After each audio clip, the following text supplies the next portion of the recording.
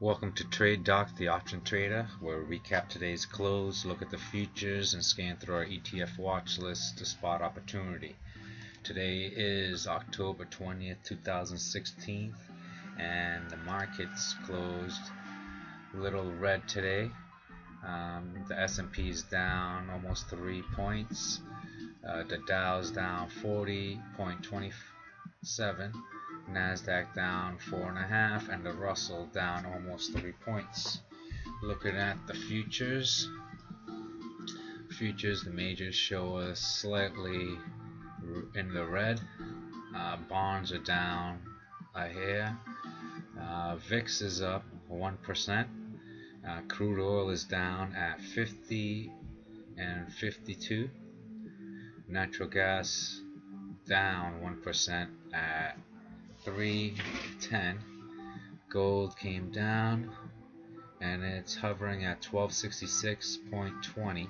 Silver is at 1747. Copper and palladium down slightly. The dollar is holding up slightly. Aussie is up 0.1%, and the British pound is at 1.226, losing a little bit from yesterday when it was 1.23. Let's get into the charts. And oil came down today almost 2 points after yesterday's pop. Some news that we know what's going to happen, as nobody wants to believe it. Still up above its 20-day moving average, and we could see this going back down to this trend line. Oil Explorers had a bigger move up, a gap down, but it closed up a little over 1/4%, and might be setting up pretty close to set up for a short. This trend line here is going to show it, and yeah, it's kind of like a rising wedge. So definitely, hopefully it gets a little higher to put a couple of short positions on some oil explorers. Natural gas gap down, closed pretty much unchanged, down almost 1/4%. Gold came down a little over 1/4%, 0.13, and we still have our position there, and we can see this come and find support in this cluster of opens and close. The gold miners still have our long position where we bought it. Moving in this channel, hopefully I can draw a channel that'll come up. As a matter of fact, let me just put a trend line here that shows some price action from right before the drop. Say we get up above this line, then we can see that we can say gold will keep continuing to go, gold miners to continue to go up higher. This is silver. Silver came down almost 1%. We still have our long position on there. Drew a couple extra trend lines. You can see an apex is traveling.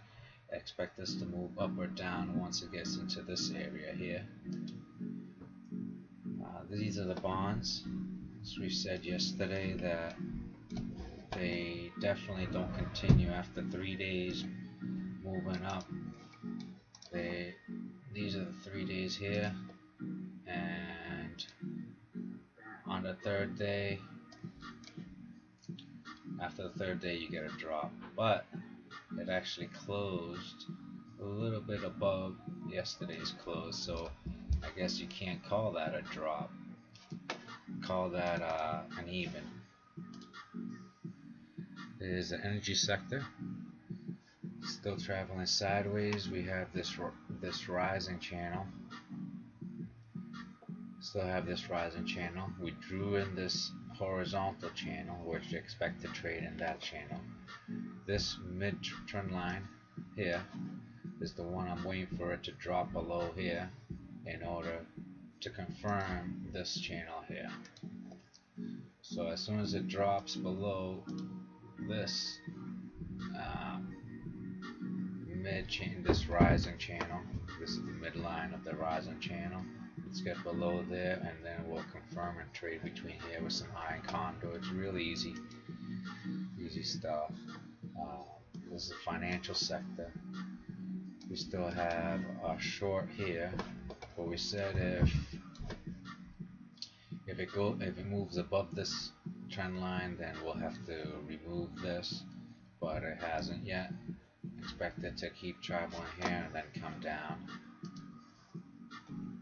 The industrial sector, we have this as a support trend line, and it should keep traveling this area and wait for it to break up or down from there. The utilities moving up, closed unchanged, 0.08%.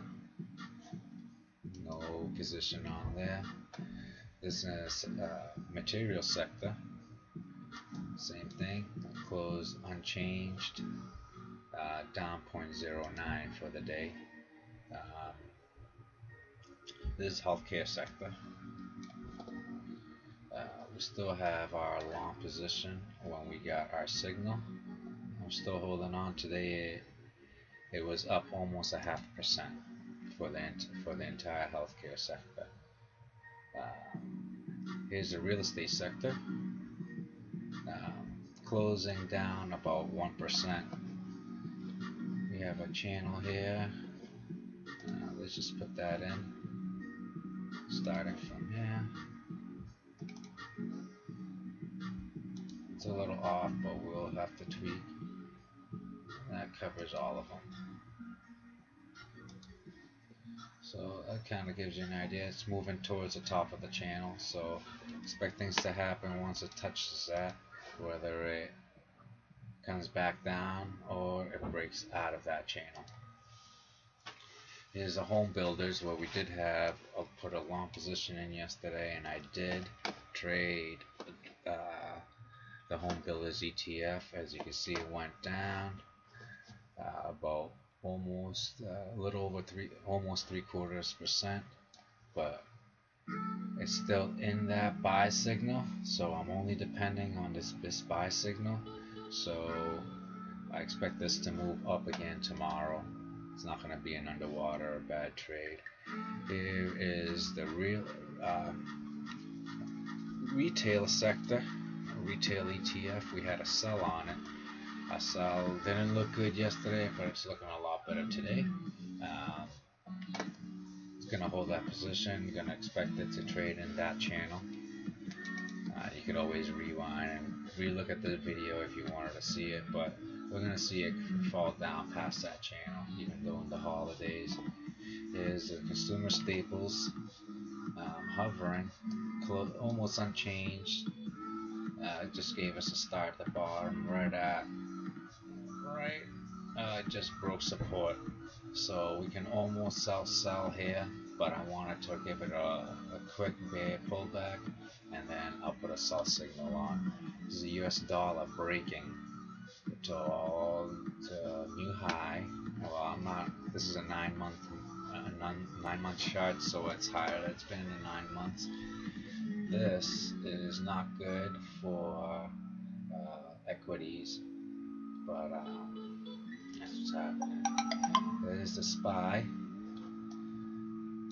The SPY down slightly, still underneath that support level trend line. We can probably expect it to keep moving down. It's the diamonds, the Dow, right at the mid-range of that channel. Expect this to keep trading sideways within that channel.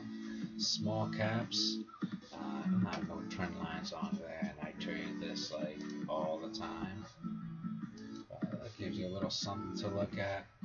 Let's see if it did. I'll put it right there. And that is a pretty big gap, so there's one step. This is where it's working on the second step.